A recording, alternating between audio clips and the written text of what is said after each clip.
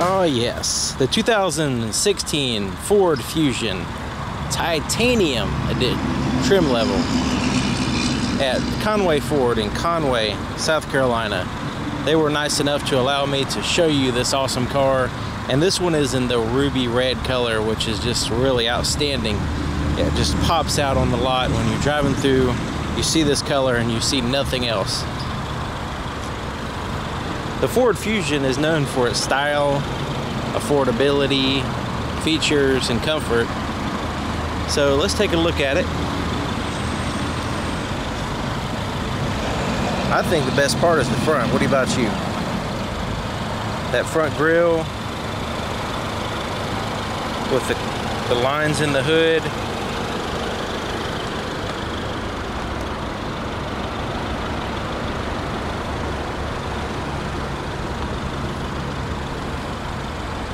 And this one's really accented with the 19-inch aluminum wheels and the four-wheel disc brakes. Now the aluminum wheels have like a metallic look that just really make this car look. It just accents all the chrome around the windows and all that. You know what would really help out right now would be some tint. So if you had tinted windows, this thing would be awesome. But anyways, let's take a look here in the front. We've got the projector headlights here in the front. You also have fog lights. Now this one has the 2.0 liter EcoBoost engine with the 6-speed automatic transmission.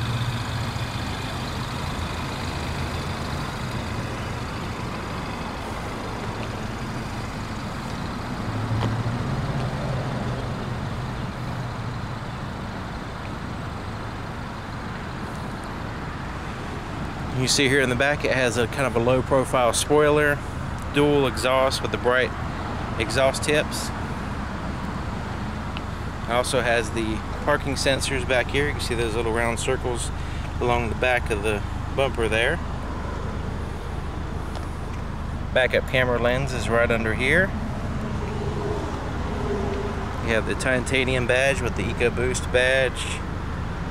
You got Fusion on that side. So let me get the key out. This is the key. It actually does have remote start, which I already started it. And it also has lock and unlock the doors. This is a proximity key, which I'll show you in a second. But basically, to open up the trunk, you just push this twice. And it pops up like that. And you just kind of lift it up a little bit more. And it'll stay up, like so.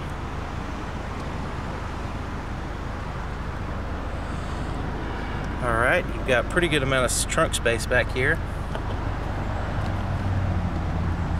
And those seats do fold down in case you needed some more space. You got a place for a net to go across the back there. And you do have a spare tire under here, which not every new car has a spare tire, so you want to make sure that you're aware of that when you're buying the car. But yeah, there's a pretty good amount of trunk space. It goes in there pretty far.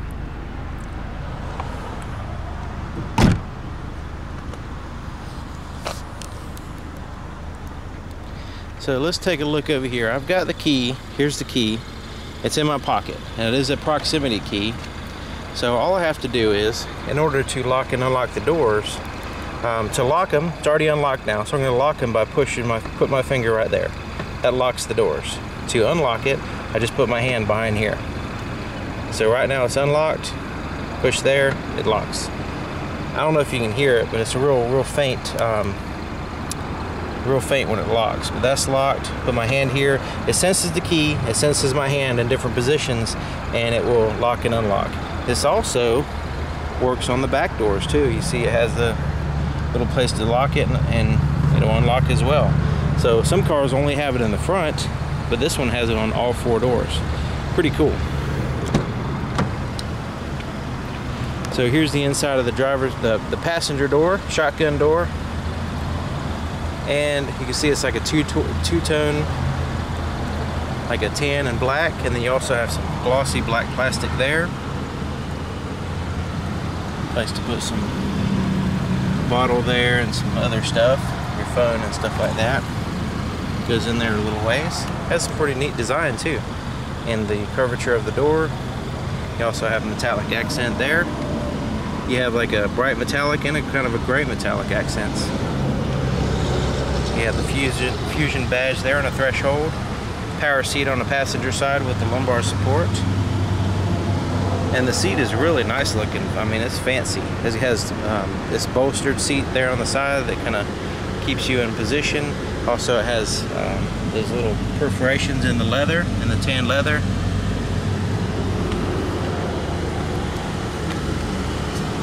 Here's the glove compartment. It is a felt lined. It has a net pocket, and it's got like shelves in there.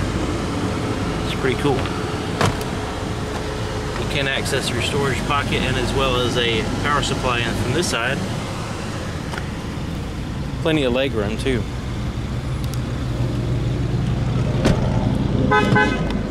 Alright, it beeps to let you know that the key is not in there. Alright, so here's the inside of the back door. You see you got the same styling as the front, just a little bit less size of the door, I guess you could say. And here's the back seat. Plenty of room back here.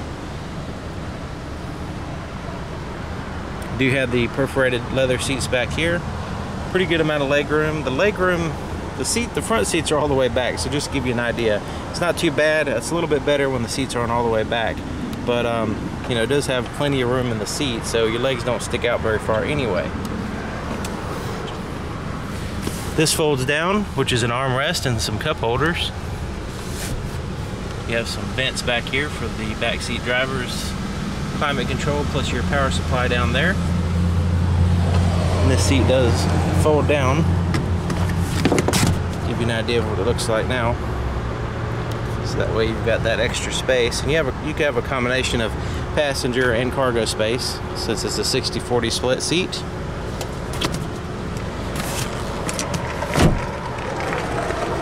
Like so. Pretty decent amount of headroom getting in and out of the vehicle, which is good. Not fun bumping your head trying to get in and out of a car.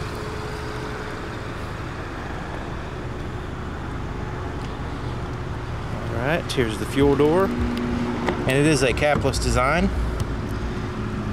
You see right there that there's no cap to take off. You just take the fuel nozzle, you put it right in there, you pump your gas, and you're good to go. Now, if you need to use a gas can, you do have to use a little funnel that's supplied in the trunk. It's down there with the spare tire. You have some heated side mirrors here, and it's two sections. This is more for a blind spot there. Alright, here's the inside of the driver's door, pretty much a mirror of the other side, except for it has your presets for your seat. Your door locks are the same as the other side, but you do have the windows for all four doors, and the side mirror controls, you can control them there. You got a bottle holder and all that stuff. Fusion threshold, power seat. So right in here, we've got the headlight controls, and so basically right now it's turned off, but you can turn it to your parking lights, to your regular headlights, or automatic, to where it automatically will sense the light and turn on the lights on and off depending on, you know, what kind of condition you're in. This button is for your fog lights, and these buttons are for controlling your interior dash lights. This button over here is for your trunk, to pop up in your trunk. So let's pop open the hood and see what's under there. Check out the 2.0 liter EcoBoost engine. Alright, so the latch is all the way here to the right. You can see it in there. It's a little bit different spot. You see, you just kind of push it over. So it's right there, a big yellow thing. I'm glad it color codes it. A lot of people look in the center, but it's all the way to the right. Now this is a double latched hood. Has a latch there and there. That's actually what holds the hood down. So it's very secure. And everything under the hood is secure. All the wiring, all the hoses, everything. It's covered up with plastic though. That's the only thing. So 2.0 EcoBoost engine has plenty of power and really good gas mileage at the same time. So that's what it's designed to do. All right, let's take a look at the inside.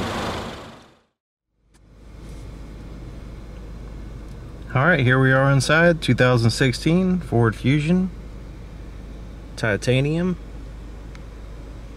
This one's pretty much loaded up with some stuff.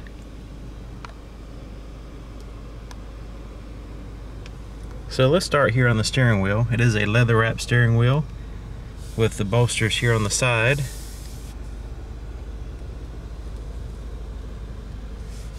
And it's pretty comfortable. It has a little bit of a softness to it, so you can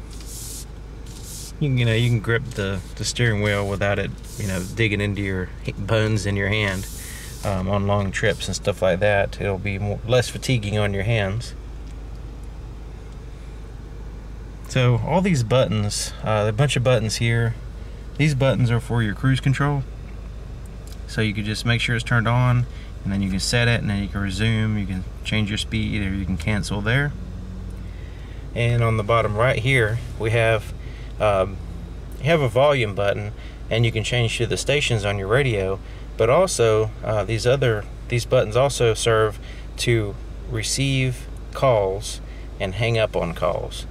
So like say if somebody's calling you, once you pair your Bluetooth phone with the system, you can like somebody can call you and the radio will kind of dim out, and then you will hear a ringing, and you can just push this button, answer the phone, say hello. You just push the button, say hello, and you start talking to the person.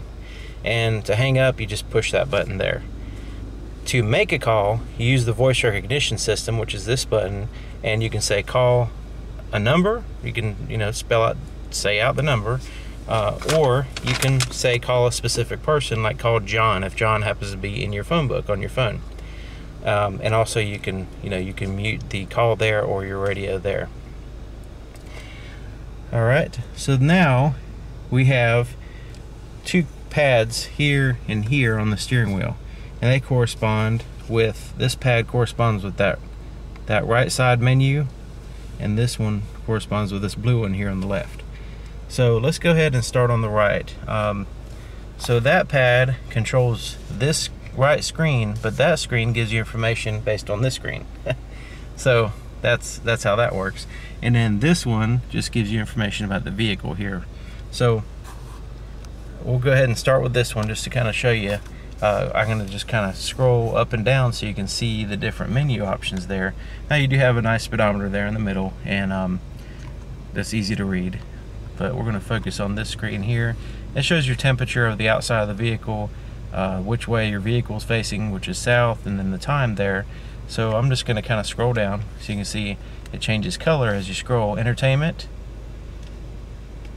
navigation, phone, and climate. And those are coincidentally the four corners. Green, yellow, you have the different blue, you have different color coded on the screen too. So your four corners are your four options on your screen, and this kind of corresponds with that. So once you choose, like say you can go to climate, I can go to the right, and this will allow me to change my temperature and stuff like that. And I can go back, I can go up the phone and go into there. Once I pair my phone, there's some options there I can use. Navigation, once the navigation's installed on this vehicle, it does have it, it's just not installed since it's a new vehicle. You'll have some information there, like it'll give you turn-by-turn directions, that kind of stuff when you need it. And entertainment just tells you what's playing on your radio.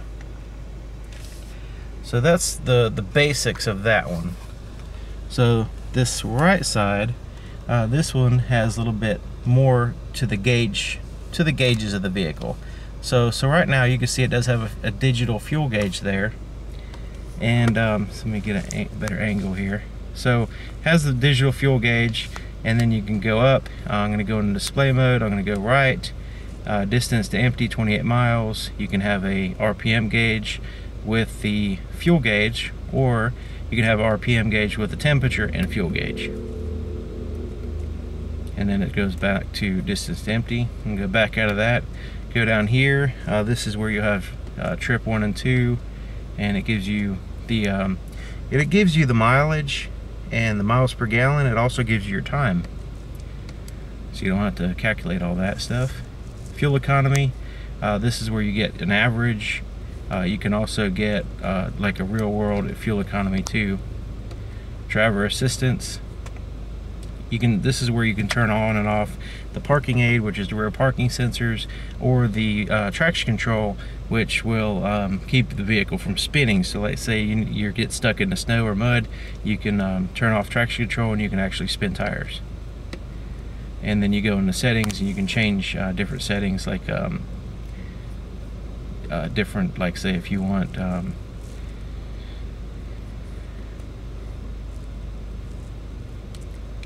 auto, like say this is auto engine off, like say with remote start the engine will turn off after a certain time. You can adjust that. Easy entry exit, that means you get in the vehicle by pushing those buttons. You can turn that on or off. Also you can make it to where the keys will, the locks will lock automatically when you start driving, that kind of stuff. And it scrolls back up there. So that gives you just a general idea of what's on that left screen, and what you can do with it, and stuff you don't necessarily always have to go into and look, but it is there in case you need it. Alright, so it does have this is your turn signal, also for dimming your lights. And on this side you have the your windshield wiper controls. But on the back of the steering wheel, I don't know if you notice a little thing sticking up here, there's little paddle shifters on the right and left, a plus and minus, and this will give you the ability to shift through the gears on the vehicle. So when you put it in sport mode, you can literally change right through the gears as if you're driving a manual transmission, and you have pretty precise control over the gear ratios. That's pretty neat. Alright, so let's look here in the center stack. 8-inch touchscreen, very nice, easy to read, and like I was saying, there's 4 corners, which has your 4 different options there. And I'm going to go to the little house there, which is the home. And in the home, you can, the top left is your phone. Once you pair your search for sync on your device and select sync once it is found. Alright, we're not going to pair a device now, but once we do pair a device, you'll be able to access your phone book, your call history, make and receive calls here. Also, when somebody calls you, it'll show their picture, that kind of cool stuff. So I'm going to push the home button here, and so the navigation, once it's installed, this is the corner for it. You'll be able to see your map, you'll be able to put in an address and take you to different places, that kind of stuff. Entertainment is here, and this is where you find there's lots of different ways for playing music through the sound system. AM, FM, satellite radio, CD, USB, Bluetooth, SD card. It's just, it goes on and on. So really, you can play music any way you want. There's lots of choices there, playing music through the sound system, and it does have a premium Sony sound system, which sounds incredible. Alright, so let's go ahead and push this home button again, and it goes back to here, and the last corner is the climate control, and this is where you can really adjust your fan speed, your heated and cooled seats here in the front, your temperature, all that kind of cool stuff. It does have a dual zone climate control, and so you can access all that there. And you got some settings in here if you really want to get into some more, change your ambient lighting in the vehicle. You can change it to different colors, so you can change it to blue, and then the darker or lighter blue, that kind of stuff. So that's pretty neat. You get a vehicle health report. You can change the keypad code, your camera settings. So this is for your, like your backup camera, or the way how you want the lines to work out. So there's lots and lots of cool stuff in the settings portion of the screen here, but it goes on for forever, so I'm gonna get out of that. So there's your main features there of your touchscreen that you can kind of play around with and get used to. Now I recommend doing that in your driveway and not on the highway, so anyways, as a safety feature. Clock is up here. You have outside temperature here as well. Alright, so now we get into some stuff that's a little bit redundant and that's a good thing, because you not only have the volume on the steering wheel, but you have it right here in this big knob. You can sync through the stations, you can tune through the stations, similar to what you can do on the steering wheel. And also around, your CD player is located here, but around that is your climate control buttons too. So you have the ability to use your climate control on this in this location versus a screen. You don't always have to go on the screen. You can, you know, just push buttons right here, which is a little bit more convenient than actually going in the screen. But the screen will give you a quick, you know, view of what's actually happening with your climate control. So right now you can see that my air conditioned seat is on, and you know, it's not on heat and it's not on the passenger side. So pretty good visuals there. Easy to see everything here too. It's much easy on the eyes as far as trying to find stuff, I guess. And then you got this kind of a storage area here. You can access it from both sides. It's a little weird to me because you kind of have to reach around the shifter, and I don't know, it's kind of a weird spot for me. I probably wouldn't use it a whole lot, maybe just for putting stuff there that I'm not going to actually access very often, maybe. I'm not sure, but you know, some people may, I don't know. I don't have experience, long-term experience with this vehicle, so if you do, please let me know. I'd really appreciate it and what you put in there. All right, so here's your shifter. So let's go ahead and put it in reverse so we can see the backup camera pops up here, but also it's letting us know that the rear parking aid is on as well. So this backup camera is right there, and you can see it gives you the view from the bumper all the way to the sky, so it's a really good view. And also when you turn the steering wheel, it gives you an estimated, see I'm turning the steering wheel now, it's giving you an estimated trajectory of the vehicle. Part of the reason why is because it is a wide angle view and it's a little bit distorted, so you want to, you know, get an idea of how wide your vehicle is going to be and also which direction you're going. Push this button will focus in on if you were to have a trailer hitch or something installed. You can really back up to it very easily. Alright, so let's continue on with the shifter. Go in the neutral, drive. Now this is your normal drive position where you just put it in drive and drive around and don't worry about the gears. But you can put it in sport mode, which will give you a more, what they call, quote, spirited drive. In other words, you really want to focus on performance and not gas mileage, basically, is that that's all about. Now you can use the paddle shifters if you want, or you could just, you know, drive it just like that. So yeah, that'll really, you know, bring out the power of the engine as much as possible. Say goodbye to your gas mileage though while you're in there. But if you need to get somewhere fast, like the hospital or something, sport mode will definitely be your best option. And this is your parking brake. It's an electric parking brake. You lift it up to activate it, and it cinches down the rear brakes, and you push it down to turn it off. And you got some cup holders here. They do have some self-adjusting pieces here that, you know, adjust for different size cups as you put it in there. And then you got this shiny surface around it.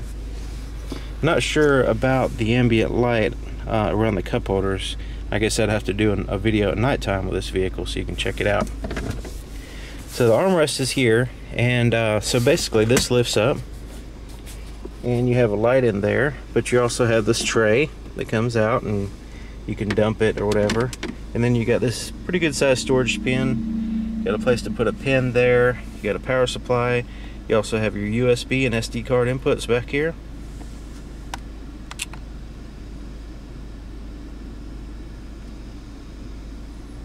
Definitely like the way they have that pen holder. Always need a pen, and you always need to know where it's at. So that's a good spot to, you always know where to look when you're looking for a pen. Alright, so we do have the auto dim rear view mirror, which is auto dimming right now a little bit because I guess I have this this shade over the light sensor, and you can see that this the side mirror is auto dimming as well. Just that portion. So that shade must be hiding, the light sensor must be back here. So it's giving a little bit dimmer view from behind the vehicle. And that helps with keeping you from being blinded from people behind you. All right, so right here we've got some lights here, right there, and here, and you can turn all the lights in the vehicle with that button. And then you have, if you want to turn your basically your interior lights, if you don't want them to turn on when you open up the door, you can turn that off there. You also have a place to put your shades, and it's kind of like a rubber padding on the inside, a grippy rubber. So, and these buttons here are for your sunroof. So your sunroof has a shade, like so, and then if you want to open it, you can vent it like that, just have a little bit of air coming through. Or you can open it up all the way, like so.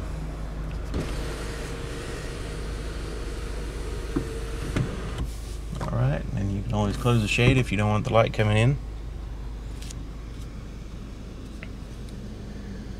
Let's see what the visibility back there looks like.